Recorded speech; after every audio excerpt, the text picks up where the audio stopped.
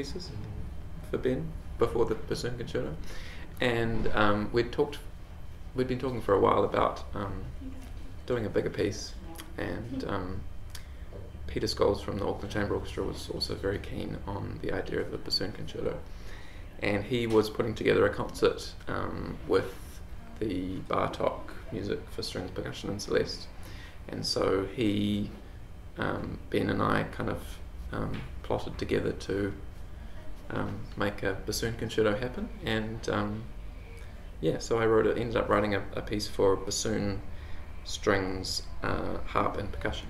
It's a 25-minute piece, so it's quite a it's probably the most, up to this point, the most substantial piece I've written. In 5 movements, but sort of a continuous stretch. There's 3 very slow, long sections and 2 tiny little short bursts of energy, I suppose. Slices of life. Yeah, slices of life amongst the kind of the heaviness that constitutes the rest of the piece. It's quite dark. Most of the piece is quite dark in character and timbre. A lot of low strings and low harp, low bassoon, but also out of that kind of grows the more lyrical upper register of the bassoon, which is quite prominent. Ben's got a beautiful upper register, so I kind of wanted to maximise that. So most of the piece kind of takes the form of a long melodic line with string accompaniment, basically. And some lovely interludes for the strings, as well. Yeah. But basically, it's a long bassoon melody with some string padding underneath. Oh, but not the strings are quite independent at times. Yeah, at times. Some beautiful parts for the viola, which I love, and everyone. The writing is quite. There's a lot of different parts, different levels. Yeah, sometimes the textures kind of splay out into more intricate things. And it looks beautiful on the page. I was looking at the score yesterday, and it just really, visually, it's very nice to look at. Some parts are very, very simple. Like the last movement is basically just an E-flat pedal with a bassoon melody over the top. But then at times it kind of spiders out into more complex textures. Yeah. It's more to do with Ben's kind of character as a bassoonist than our friendship per se, but certainly the kind of expressive qualities that he brings to his performance are very much were in my head when I was writing the piece. But it's probably more of a kind of a personal kind of working through of emotions than anything else. It was an honour, and glad that Peter was so keen. We're very grateful to Peter for everything that he does with, absolutely, and it's been a really, really nice project. Yeah, I mean it's quite unusual for an orchestra to take on such a big, especially because you hadn't written it, he programmed it without having seen it. Absolutely, yeah. And I think it's quite different from your previous pieces for bassoon. Yeah, which is good. They're all the pieces that Alex have written. They've all had their own flavour. And well, Ben specifically asked no microtones. Yes. No extended techniques. And you could have ignored that. I could have, but so it takes. The language is different to, say, the solo piece or the quartet or the quasi concertino. Yeah. The language is quite different. Would you say? Yes. Well, I think it's quite, the quasi concertino. It's sort of carries. It's a continuation of that a little bit because of the strings. But no, definitely it's compared to loose knots. It's quite. Yes, lyrical. And it's not a virtuoso piece in terms of technique. It's got some runs in there, but it's definitely it's an operatic lyrical. Yeah. It's a big the bassoon song. as a singer, yeah. Song for lots of stressful things in the very high register. But you take that in your stride. Oh, most of the time. Yeah. But no, in terms of it's not virtuoso in terms of finger skill. Yeah. Apart from the cadenzas, which... Oh yeah, I forgot about, because we didn't play them yesterday. Yeah, we skipped over to look at those tonight. Yeah. The last, I said actually to Hamish, yes, I said this is where I have my big freak out. Yeah. The third movement. But yes, they are. But again, they're written in a way that they just lie well. It's amazing, that you write this without actually playing the bassoon, because there's nothing that with those cadenzas they're perfect. Except for the high E's. The E is manageable. Yeah. Yeah. But the cadenzas just lie so well that you don't really feel that you're playing something that is difficult. Well, that's good. And then you listen to it and think, oh my God, did I actually play that? It sounds harder than it is. That's a good compliment, yeah. Yes. Oh, maybe. But the Maybe. the high E's sound easier than they are.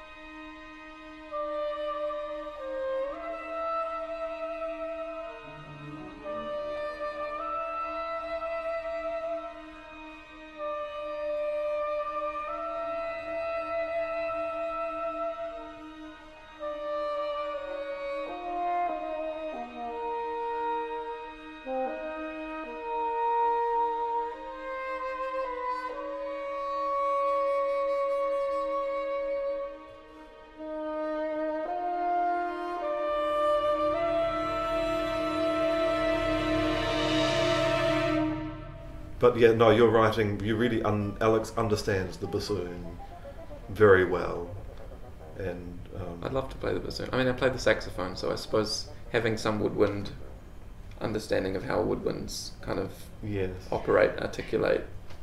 yeah, no, helps. you've got it. The instrument in a really good concept of how the instrument worked. But even from the beginning, I mean, I guess we became friends at that first time I met you at Nelson because you were interested in the bassoon, and you came and spoke about, there was, it was obvious that you liked it. Yeah, I love the sound of it, so and it's become my favourite instrument. Oh, I suppose. thank you. Yeah, Yeah. There's something so kind of bizarre and earthy about it. It's good. And the standard of bassoon, I mean, there's so many more bassoon players now, and people, it's really coming into its own as an instrument. I find composers are very interested in the bassoon. Well, they always were, but I mean, especially now, it's really. Well, Gillian Whitehead's bassoon music, I think, is maybe how I got into the bassoon as a kind of solo instrument. She's got a very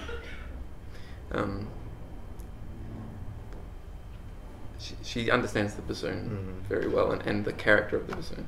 Yes. Yeah.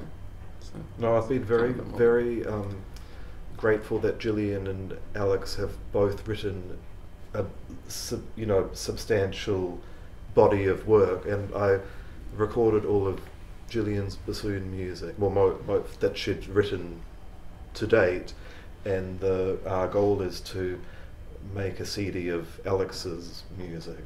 So we have the quartet, wind quartet for wind instruments, the trio, bagatelles, bassoon, clarinet, and piano, quasi concertino. That's bassoon and string trio, which I'm playing in September. Loose knots and the concerto. Yeah. That's a whole CD. So 5 pieces. And this says a lot. It's really, that CD will take you through. It'll be an emotional listen. It takes you through a lot of aspects of life. And do you think we'll put the Anthony Watson on there or not? I'd like to. I mean, it would be strange having one piece by another composer, but I think it would be a nice way to get it out there. And I just think, at the end, I think it would be perfect. Piece. Yeah, little nuggety. They're fabulous. They're just so good.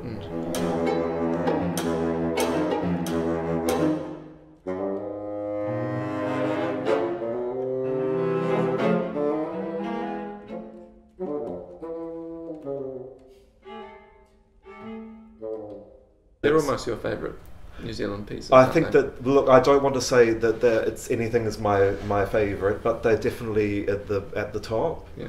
And 5 minutes long, but 5 minutes of. I think you it's described the most concentrated 5 minutes. Absolutely. know. But the second movement, I think you described as a kind of hazy night out in Cuba Street. Yeah. Yes. Yeah. It's definitely got that. Speaking from experience. That sort of claustrophobic quality. Yeah, no, it's definitely. I see music. Cuba Street in. Psychedelic colours. Yes. Yeah. And it's lovely that it really hasn't changed. When I stayed on Cuba Street with my mother. I was about 9 or 10, and it really is the same. Still the same. So it's kept its character. Yeah, well. no, it's good. And it's great to have a Hamish who's a bassoonist who understands how it works. With the Hamish said it was the first time he's ever conducted a bassoon concerto. Yeah, which seems interesting. Yeah. He's performed bassoon concertos before. Yes, lots of so that was nice. I'm glad to be the first, hopefully not the last. Yeah. Has the NZSO ever had a bassoon They had a bassoon. Martin Lodge wrote a bassoon concerto, and then Mike Knock wrote a bassoon concerto for Colin Hemmingson, a bassoon and strings. Okay. The Martin Lodge piece is quite a bigger orchestra, but I think yours is definitely the longest. Okay. So not that matters. So I can think of 3 bassoon concertos by New Zealand composers at the moment. There's a contra concerto. Yeah, Mike Heavy. Yeah. Yeah. But Hamish played that. Yes. Okay. Yeah. I think the contra concerto came first. Yeah. Well, there's Heavy Traffic, and then there's what's Martin's pieces. Winter Light. Yeah. Heavy Traffic predates that. It's a cool piece. That was a bit before. You should do Heavy Traffic. Oh, I can't play the contra. Really? But if for any composers, the contra is. I said bassoon was the sort of the new instrument, but contra has got so many possibilities, and there are people playing the contra as a solo instrument. People love it. I mean, I just feel that I have too much to do with bassoon, and I play Dulce, and I'm trying to get pieces for that. That's quite an interesting area. And contra, I've heard people playing the contra, and even Hamish, when he was playing, and I said, well, I can't sound that good, so I'll leave it to the experts. But it really can be amazing. Yeah, and it's doesn't appeal to me though as a solo instrument like the bassoon does. It's a totally different sound. It's like it's a lawnmower.